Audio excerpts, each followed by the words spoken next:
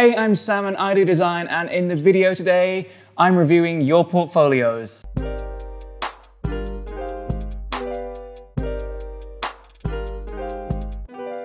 So this is episode 3 of the portfolio review that I'm doing, and just like last time, I want to give a quick thank you to today's sponsor, Nordgreen watches. Nordgreen is sponsoring this video, and I love their watches so much. They're designed by ex-Bang & Olufsen designer Jacob Wagner. There are so many different versions on the website that you guys can check out, and every time you buy a watch, they have the Giving Back program, which gives back to worthy causes across the world. And in today's video, I can give you guys 15% off if you check out the link down below and use code SAMDD, which I guess stands for Sam Does Design. So yeah, thanks Nordgreen for sponsoring today's video. So we're gonna jump straight into it now. I've loaded up the portfolios for today into my iPad, and just like last time, it's really important to know what type of devices your portfolio will be viewed on when you send them. I could have viewed these portfolios on my laptop, on my phone, on my iPad, and last episode I got a lot of questions about whether or not you should have an online portfolio versus a PDF portfolio. And I think it's really important to have an online portfolio. That is absolutely granted. But I've asked for PDF portfolios because that's what we ask for here at Precipice Design. And the reason why we do that is because websites and students, and when you're starting to host websites looking for placements and stuff like that, and when you graduate and look for work as well, we can't guarantee that in 6 months after you submitted your website portfolio to us, and then we come to you in the next 6 months and go, oh, remember this person that submitted their portfolio? They had a project that was perfect for the one that we're about to work on. Let's go to their website and check it and see if we can get them in. And then your website has expired because you didn't want to pay for the domain name for the next year or so, especially students. And I did this at university as well. I had a website for like a year. It got to renewing the website and I was like, do I want to have my website this year or do I want to eat this week? And I decided to just terminate the website, and everything that I would have sent in an email to say, hey, check out my website, it's got all my work on it, no one would have been able to find me after that. So the reason why we still ask for portfolios in PDF format is because they are more reliable. We can archive them, we can double check them, we can go back through them later on. So I would recommend doing a PDF portfolio and doing a website portfolio as well. They're two huge tasks, and I get that. Not only that, but each portfolio you send off should be tailored specifically to that company. So the website, maybe you can have, let's say you've got a section on medical design. The next section is app design that you've done, maybe to support the medical design that you've done. The next section could be a different type of design, let's say movie set design or something. If you submit your portfolio to different companies that specialize in those things, only submit the projects that are relevant to that company. On a website, you can upload everything because they can search for it and go through it themselves and sort it out for themselves. But when you're submitting a PDF portfolio, always tailor it to the company that you're applying for so the jobs are relevant to them. Which brings me on to the first portfolio we're going to go through. It's from someone called Justin. Hey, Justin. And in the email that Justin sent to me, he said that he is a toy designer based on the internships that he's done. So he's done some internships at some amazing companies, but now he wants to look for work in other design categories as well. And we'll go through the CV first, and then we'll go through the portfolio. So going down here, I like the fact that we've got some huge subheadings and then some easy to read subheadings, which I like. Skills, perfect because it separates them out into individual ones, and it doesn't say how good he is at each one, which is my pet peeve when people put on a graph to show I am a 4 out of 10 at Photoshop, or I am 15% good at this program. You're not the ones to judge that one.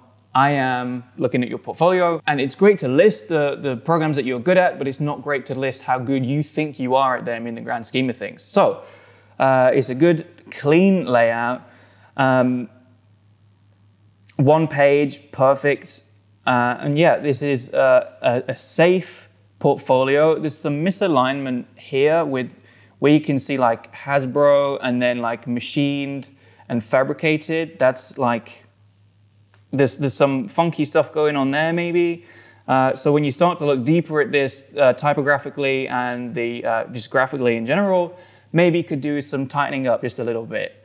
You can do that in, same again, where we've got Justin Dorlan here, and we've also got like hobbies, include rock climbing. You can see that they're so close to being lined up, but they're not. You can do that in InDesign to set up baselines for the text to go on. No matter what size the text is, it will always fit on the baselines. Maybe it's good to spend some time setting those up for a cleaner portfolio. So we'll move on to the portfolio itself. And this is where you can see a really fun open page for a toy designer, which I like. It's a bold move, putting a picture of yourself in a portfolio. It can be a good thing, it can be a bad thing, depends on who's looking at the portfolio. I like this page because it's showing what you're about and it's showing what type of designer you are. But this is the thing, because you've already told me in the email that you didn't want to be a toy designer anymore, whereas this screams the fact that you are a toy designer still. Like I said, the companies that you apply for, you need to submit portfolios that are tailored to their specific needs, right? So if a company needs someone that's good in medical design, for example, I keep mentioning medical design, that's what we do here, they're not gonna go for someone that's done toy design. When in actual fact, if you sell them the fact that it could be quite a parallel type of experience, because you're working to a budget, you're working with manufacturing constraints, you had market research to work with, you had usability, you had safety with toys, passing all sorts of regulations and tests and stuff. If you run that parallel and you bring out those specific parts of your projects instead of this really fun, playful image, then maybe you could spin it a different way and you get less questions in interviews about, do you really want to be a toy designer? Why are you coming to a medical design company, for example? But I like it. It's a nice, refreshing way. And again, the companies that you worked for, great. You would have got some really cool experience at these places. So the only thing is to maybe dial down the toy design aspect and then dial up the skills, individual skills you've learned along the way. So we've got a collection here for Sesame Street, which is cool. Competition that you've won, great. Solution, so okay. What I haven't done this time is actually scroll all the way through. I'm gonna do that now, because if I'm in a real world scenario, I'm looking at, if I'm looking at portfolios in the real world and I've got 50 to go through, this is as fast as I'm gonna scroll through. Sorry for anyone getting seasick or motion sickness. We're gonna go through to the top again. Okay, cool. So actually looking further down your portfolio, you've got some other projects that aren't toy design, which I would say lead with that if that's what you wanna go into, you know? Like whatever project you wanna go into, whatever type of design, lead with the project that fits that the most. That's gonna get the attention of the person looking at the portfolio and make them want to look more into the portfolio later on. If I was looking at an engineer for a really serious, dry medical design project, and I opened up this page, you'd be the judge of if I carry on or not, right? But if I go further and I see, okay, you know, this is some serious stuff going on here, and it's, you know, you end up with projects that are designed well, nicely. You know, I like what's going on here. The renders these are real. The photography is really nice. Some context shots would have been nice. Some, you know, even nicer. But yeah, I like it. Then we come on to the next project, which is a little bit more serious. I mean, toy design is serious. It's a business, and it's a, you know, it is a serious field. But the bright colors and all sorts it's jarring compared to the portfolios that I normally look at. It's nice and it's refreshing. I like it, but yeah, maybe lead with a different project, which I'm going to come on to now, which is color chord. Let's have a look now. Okay, so it's a tool for children to learn how to play an instrument. Is that, yeah? Okay. We've got some facts in here, and then this is what I like to see, some sketches going on. So we've got refined sketches. What I would say as well is you've got a nice linear story happening here, but let down a little bit by the refined sketches heading. Now, what I mean by that is it's almost like you're then segregating each skill. So you're like, I did a day of sketches. Now I did a day of CAD. When in actual fact, the design process isn't like that. These might have taken you 2 to 3 days over the course of like grabbing a coffee. You're inspired one day and you do the sketch, right? But if you pull it out and say, I did some refined sketches, it brings it back down to a university type project where it's like, today I learned about sketches, so now I'm showing you the sketches, you know? You're so close to integrating it really nicely into the project. It's just the heading that lets you down, actually, because it's just segregating each too much, you know? Some form sketching, I like these. Yep, cool. So this is like some extra research, looking at like a real guitar, and then a nice render at the end. And then, okay, and then I was going to say like, yeah, I need some more information about how it actually works. So this is like a screen. The fretboard is like, it lights up. Oh.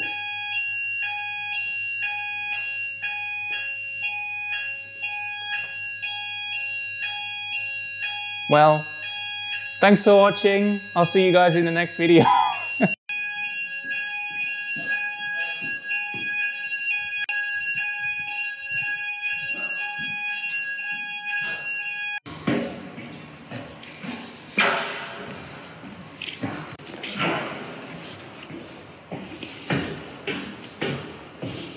Oh, that was tiring. So I think that this project is really nice. I really like the storytelling of it. Yeah, I think this would have been nicer earlier on. This would have been nice. The order of telling the story is difficult sometimes because we all know that design isn't linear. But you need to be able to distill it so it is linear in your portfolio so we can follow it properly, because I would either say, what was the first page on this project? Let's have a look.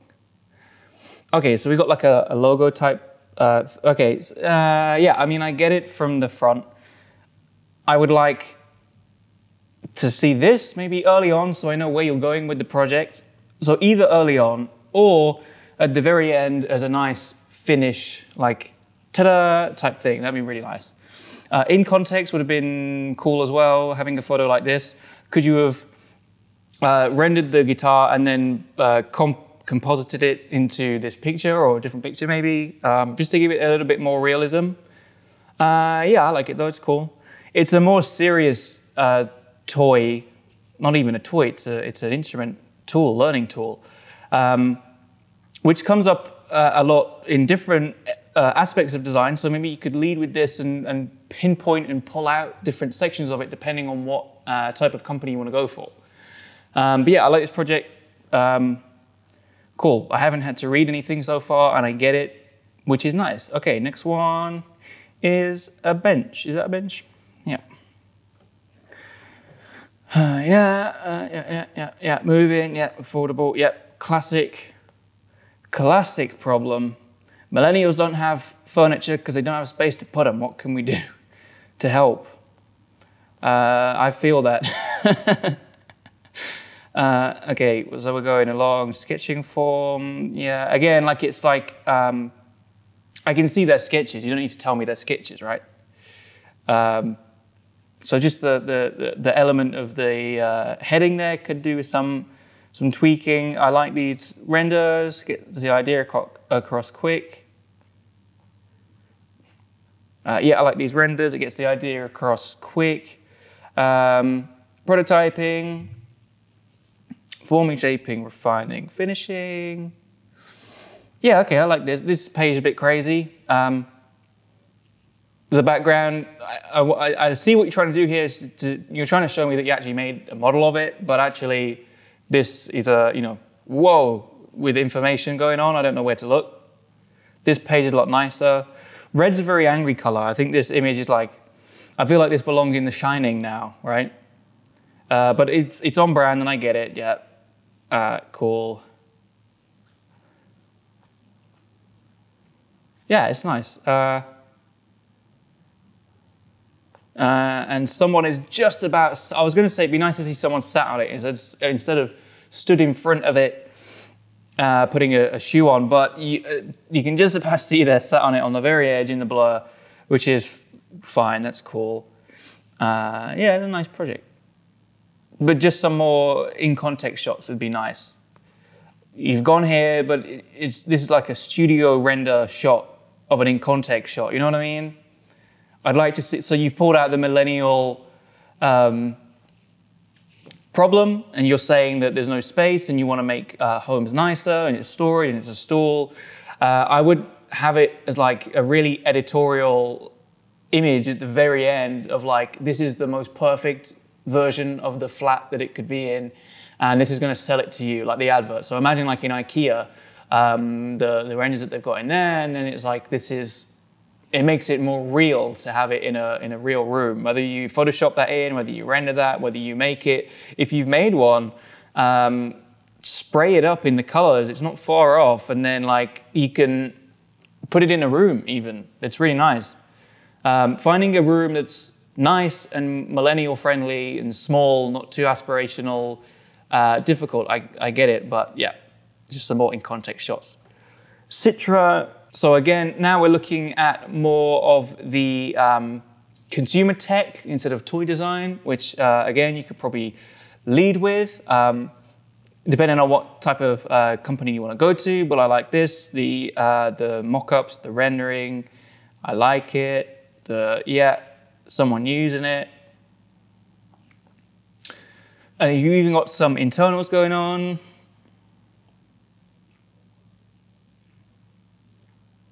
Yeah, I mean, that's nice. It's a nice project. This is one of the this is a type of project that doesn't solve a problem. It's just nice design. And that's okay sometimes. Just to do design for the sake of expressing and making people feel better if they're excited to use this colorful, fun mouse instead of the normal, really aggressive, masculine, gaming-inspired mouse that you can buy. This is a nice change to that. Maybe you could pull out on some of those contexts that, you want to go into this consumer technology sector, but you want to not conform to the norms of that sector, and that's why you're doing this, and it gives the story a little bit more of a backstory.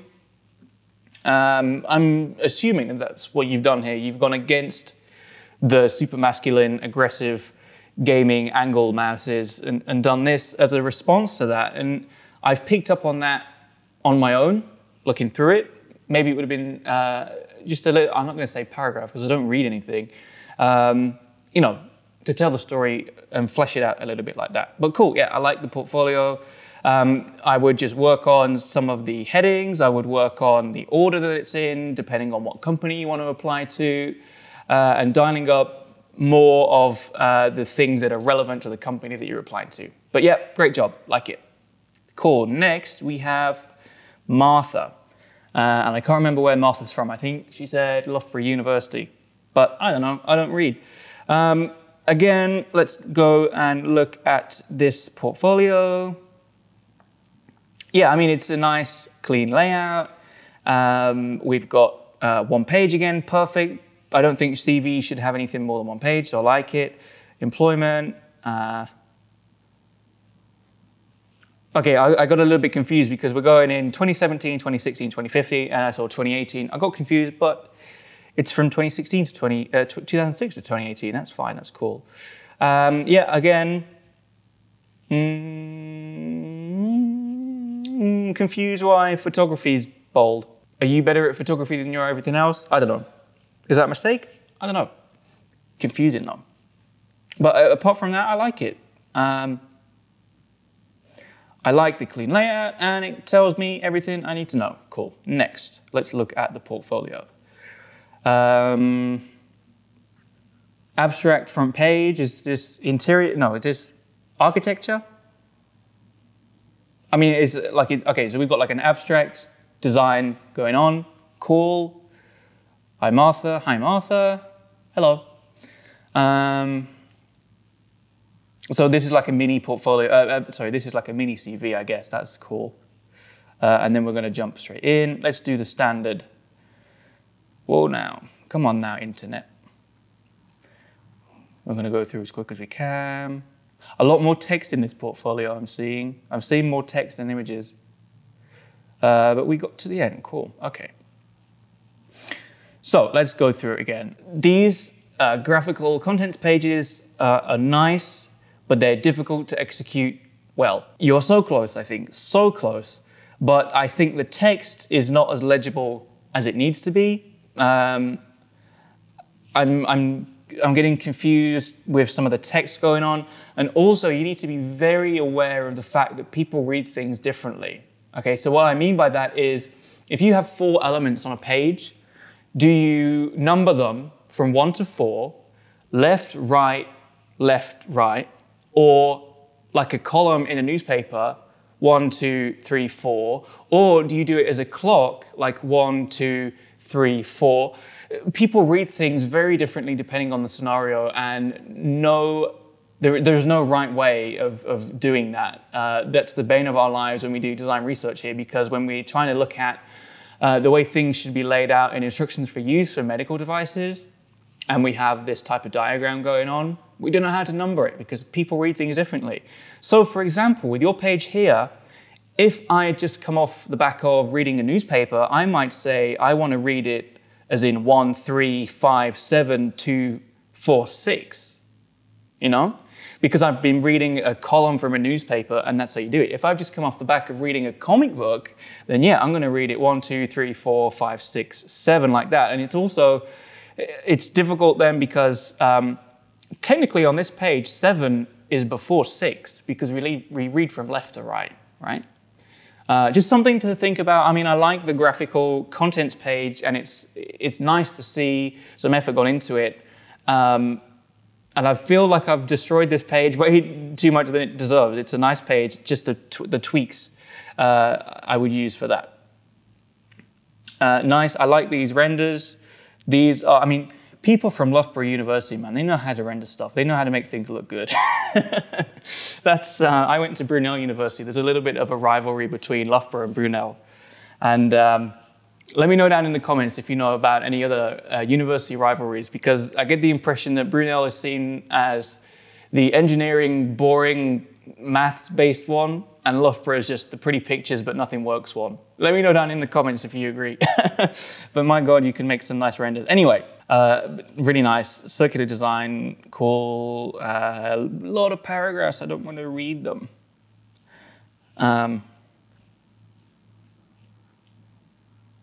So how does it work? Well, the coffee goes in the top, okay, yeah. And then, oh, and then the water gets, okay, squeezed up through the bottom, through heat, I guess, and it comes out the bottom.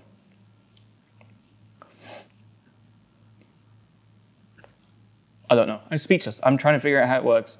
The other thing that I would say I've picked up in other portfolios in the past is the layout should be so minimal. I should know exactly where to look for each paragraph whenever I'm looking through it. So for example, we had the heading here sort of in the middle at the bottom, and then it moves a little bit, and then it moves a little bit again. And then when we come to this one, number 2, the heading is in a completely different place. And if I'm zipping through the portfolio like I did in the beginning, I need to know exactly where I'm looking very fast. Some infographics and stuff, but we're on a different project now. Injection mold tool, design and manufacture. Okay, so this is some manufacturing stuff going on. I like it. This is a nice way to show a dry subject like injection molding. Yeah, it's nice. We got, so the use that you've got very small down in the bottom here, and then these should be the most amazing photos of it possible. Like if you're doing a full studio shot, that could be full page, like wow me with the finished result as well. That might be nice on the front page even. But very nice. UI design, okay, cool. I don't want to read all of this. How it works. Okay, small paragraph, I like it. Turn on the device and start to chat in sign language. When the connection is made between the two pads, a signal is sent to the watch. It puts these signals together, processes the sentence, and then speaks the sentence aloud. I like it. Nice. That little snippet, did I miss that at the start? Yeah, I guess I did. Also, I've fallen victim to this as well. When you want to line stuff to the right, it's more difficult to read because every time I want to start the first line, I'm moving around each time. So typographically, difficult, and I do this all the time as well, so it's no issue, but maybe this is why I didn't read this section here. Uses e-tattoos to translate sign language into spoken word to promote the inclusion of deaf and hard of hearing people in general. Yeah, I like it. Cool, so it's a UI project, right? Is that what it was? Yeah. I'm a little bit confused how it's a user interface. I mean, it is, but when all is said and done, you finish the project, do the e-tattoos become invisible and transparent? Because that's what we're showing here. In which case, it's a no interface, right? And the only interface is a spoken word. So maybe it's a user experience or a user, it's a service design rather than an interface design, because there is no interface, right? But I like the project, I like the inclusion, I like the thought process behind it, and it's so difficult to show a service or an interface with no interface, and I get it. I like maybe more of these comic book strips. It would be cool to give me something more to look at instead of reading, you know? But it's a really nice project. It's just so close to telling the story really well.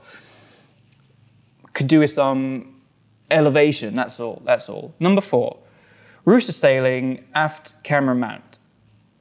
I don't know anything about sailing, so this is gonna be interesting to read through. So the process, the process. It's all on one page. Okay. But you've got some traction here with the companies that you've worked with, which is cool. I mean, I'm going to skip over this project. I don't know anything about sailing. I don't know anything about camera mounts. I'm guessing this is from start to finish the 5 prototypes that you did before you had the final one, but also the card on the left doesn't look like the ones on the right. I don't know with that one. I'm sure it's a nice project, I just don't know enough about it. 5, UX, okay. Brief set by O2, customer experience team, design a smartphone app that enhances the experience of living in a smart city. I prototyped the app using Azure. Check it out by scanning the, okay, so I can actually go through and do it, that's cool. Okay, so the persona, yeah. With some, we've got some research going on, got some app design. I like this, I like seeing the progression. They're almost swapped for me. So I read from left to right, and I want to see the early stuff first, and then it's progressing through as a timeline. Then I'll see the more finalized stuff. So I would say, can you guys hear that? I would say that I would swap those around, but I like the sitemap as well. Cool. I mean, yeah, again, it's difficult to show an experience and the user journey and stuff behind the user interface because okay, that's a new project. I like this comic book, but I don't, the text is too much again, but I like the idea of a comic book, it's nice. Next, Nike, number 6, Nike Golf redesign, heating food on the go. Okay, yeah, that makes sense. I like that. The people out on the golf range, maybe they're getting a bit hungry and they're away from the restaurant or whatever. It's nice. I like this design. It's a one-page, I mean, did you work with Nike? Have you used Nike's logo with their permission? Have you said this is a passion project and I haven't, I don't know. This project it looks like it could be big enough for 3 or 4 pages in your portfolio. You've put it on one. So Evo, focus experience of using 3D computer software. We had 5 weeks to model household objects with at least one articulating part. Cool, okay. Yeah, I mean, interesting stance to say that it's your first time using a 3D software in a portfolio. So are you telling me now that you're good at this software? Or are you telling me now that you've used it once? In which case, am I going to need to train you when you come? I would say that this model is good enough to say this is, you know, you don't need to bring it back and say, oh, but it was my first go. Be confident in your model. It's nice. It's detailed. It looks accurate. So I would just say this is a 3D model that I've done. I don't think you need to say that it's your first time. But yeah, nice job with the model. Rendering could probably do with some zhuzhing, some a bit more pizzazz. But apart from that, great job. I like it. Oh, and that's the end. So yeah, these last two projects just tacked on at the end as a final page. I think they need more confidence and more a definite mark in the ground of like, this is what I've done. Maybe flesh out this page a little bit, bring out some 2 pages. I like the fact that you've got, you know, in all the other projects, you said, here's the problem, this is what I'm doing to solve it. I like that approach. We get to the end with the Nike project and it's just, the problem is apparent. I know I got it when I first saw it, but it would have been nice to see your take on the problem. So it's not my problem that you're solving, it's your take on the problem that you're solving. But really nice portfolio again. I feel like I've been way too harsh on this. Maybe it's because I know you're from Loughborough, but I really think it's a nice portfolio anyway. Yeah, so both people today have been super close to telling the story really nicely, and I've got every project and I've understood where they're coming from. So great job, guys. I really enjoyed it. If you watching at home or wherever you are want to submit a portfolio, you can go and find out how to do that using the link below. Spoiler, it's on my website. You can go and do it on there. And special thanks again to Nordgreen for sponsoring today's video. Go and check out their website. They've got some really nice designs designed by ex-Bang & Olufsen designer Jacob Wagner. And don't forget to sign up for their Giving Back program as well, to give back to the worthy causes that they have on their website. So that's everything for today's video, guys. Don't forget to let me know down in the comments below if you learned anything or if there's anything that I missed out for making a better portfolio. Let me know down in the comments because I love reading those as well. Don't forget to like and subscribe and hit the bell button and everything else that YouTube asks you to do. And I will see you guys in the next video. Bye.